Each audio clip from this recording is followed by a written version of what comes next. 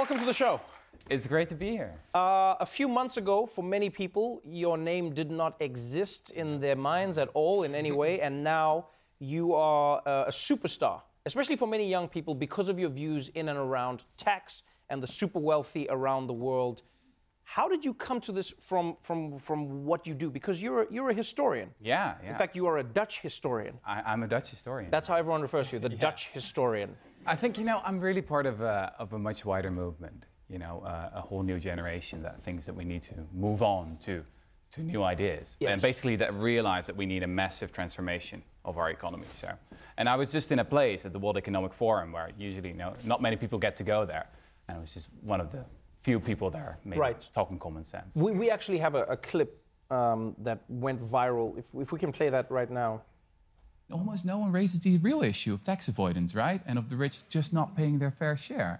I mean, it feels like I'm at a fighters conference and no one's allowed to speak about water. This is not rocket science. I mean, we can talk for a very long time about all these stupid philanthropy schemes. We can invite Bono once more, but come on, we gotta be talking about taxes. Yeah, exactly. That's it, taxes, taxes, taxes. All the rest is bullshit, in my opinion.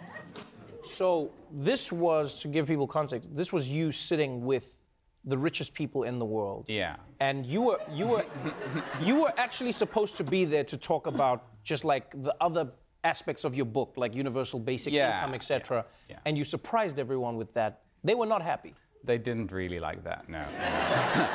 I was supposed to go there and promote my book, talk about universal basic income, which has become a really popular idea.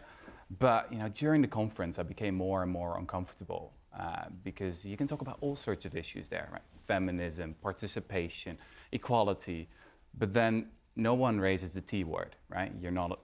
People don't really talk about taxes and tax avoidance. So I just went to my hotel room and prepared this short speech, and I got the question from the moderator and basically ignored his question and then went ahead.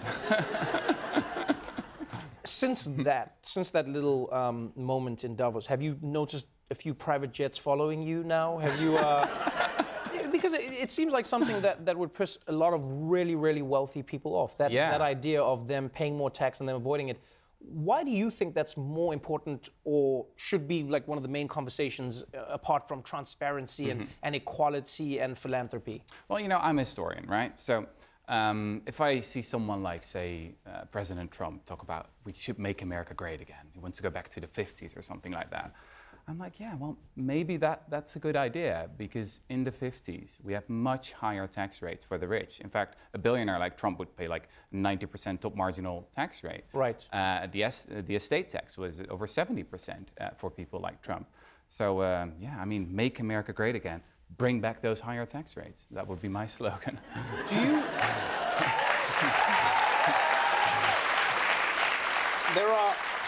There are many people who would argue against you and say to you, yeah, I mean, you say you want to raise taxes on the wealthy, but the wealthy are already paying their fair share of taxes. People are paying almost 50% of what they earn. Isn't that fair? How do you respond to them? There's this whole boring debate in this country about, capitalism versus socialism.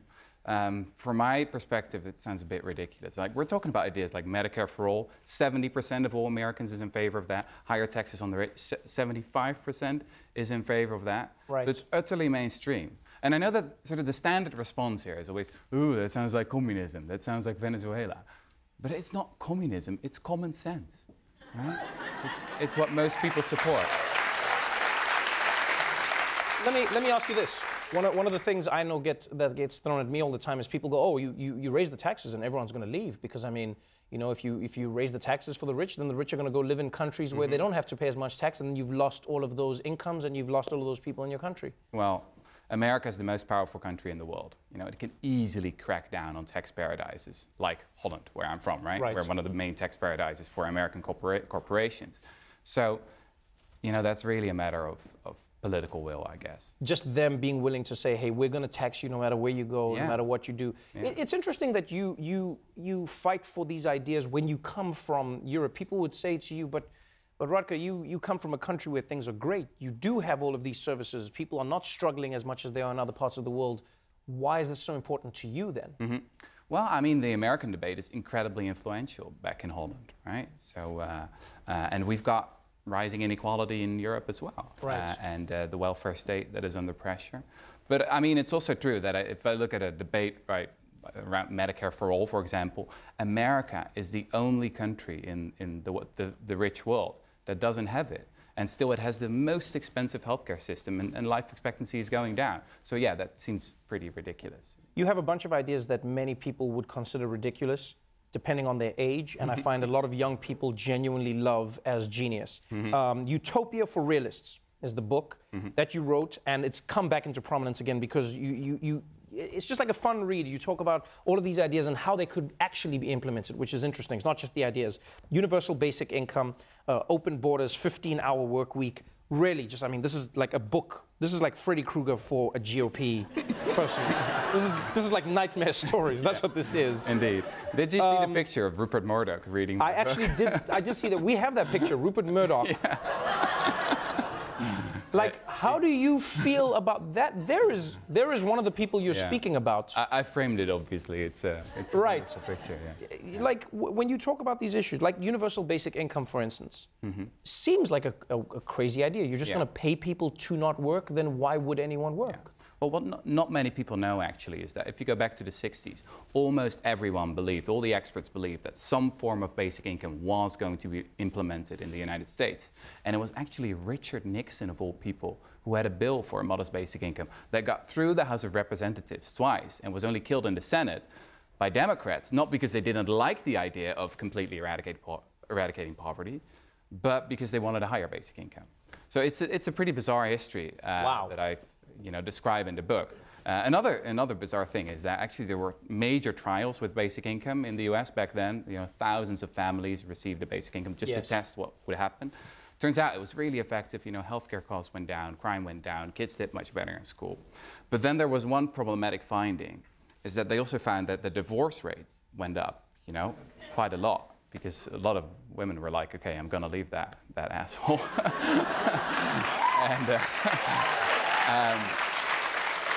But then all the conservatives obviously said, okay, we don't want basic income anymore. This is going to make women much too independent, right?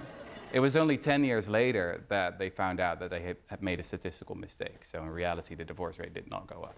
Oh, man. It's a pretty bizarre history full of...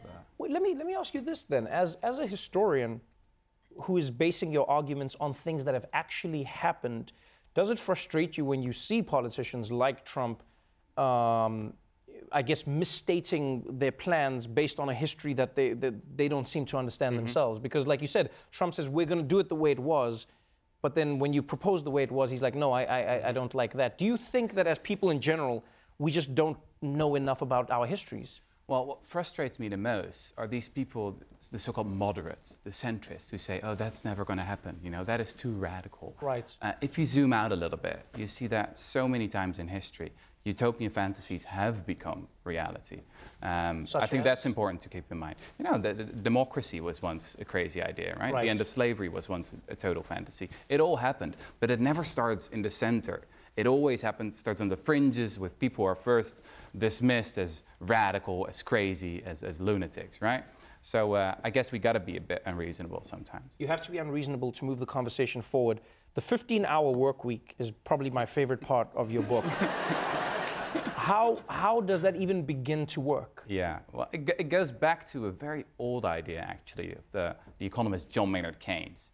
He wrote this essay in 1930 that sort of made two predictions. The first prediction was, we're going to be a lot richer in the future, right? If we don't make stupid mistakes like start another world war or have austerity during times of crisis. Well, we did that, but anyway, we'll be a lot richer, and then we'll use that wealth to work a little bit less each year.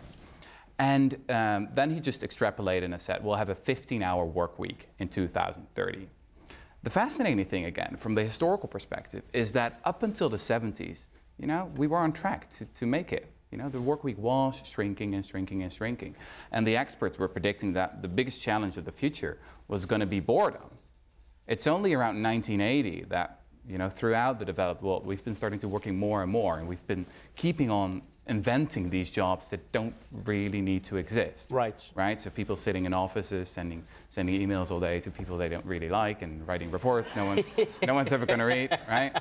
So that's what the academic term is bullshit jobs. Yes. Yeah, it's just like basically you just sit there and then you're just like, to whom it may concern, reply all, as per my last email, etc., etc. Yes, Exactly, that's half of my day. But then the fascinating thing is that most of these jobs, you know, are people who have wonderful resumes, you know, who went to great universities and have wonderful job titles, but then still at the end of the day, they're like, you know what, I could go on strike and no one would notice. So in the book, I've got this story of 2 strikes that happened in the 60s. The first strike was of garbage collectors. New York, 1968, lasted for 6 days. State of emergency had to be declared. Turns out, we can't do without garbage collectors. Right. So at that point, I wondered, has it ever happened, you know, in history, that the bankers went on strike? Yeah, so I started looking, you know, looked at the past 5,000 years, basically, since the invention of money, and I found only one example, and this was in Ireland, 1970. The bankers were angry that their wages were not keeping up with inflation, so they said, you know what, you'll have it, we're going to go on strike, and then you'll see just how important we are. And all the experts were like, oh, this is going to be a disaster, it's going to be a heart attack for the economy. And then from one day to the other day, 85% of the money supply was not accessible anymore. And then nothing much happened, actually. So the strike lasted for 6 months in the end. And after 6 months, the bankers came back and said, all right, we'll get back to work. And I think this is another example where history just makes you rethink, right? Who are the real wealth creators in this country? Does wealth really, you know, is it really created at the top and then does it trickle down? Or maybe it's the other way around. And are the teachers and the garbage collectors and the nurses, are they the real wealth creators? Wow. That's powerful, man. Let me ask you this as a historian. If we don't take these concepts seriously, if we don't think about how we protect workers and not the jobs themselves, if we don't think about how to get people paying their fair share of taxes, how we stop people avoiding tax, which is a huge issue, what do you then worry would happen based on history? Well, what I worry about the most is that about the moments when people just don't have hope anymore for a better future, right? So my frustration a couple of years ago when I started writing this book was that I saw so many people, you know, young people or people who call themselves progressives, who only knew what they were against, right? Against austerity, against racism, against homophobia, against all these things. And yes, I'm against them as well. But you also have to know what you're actually for. Right. And that's why I'm so excited that you see this whole movement now of indeed younger people who come up with all these fascinating new ideas, sometimes old ideas, sometimes new ideas, like the Green New Deal. That's what excites me the most, because we need hope. Wow. Thank you for being on the show, man. Really great having you on. Utopia for Realists is a really fascinating read. It's available now. Rutger Bregman, everybody.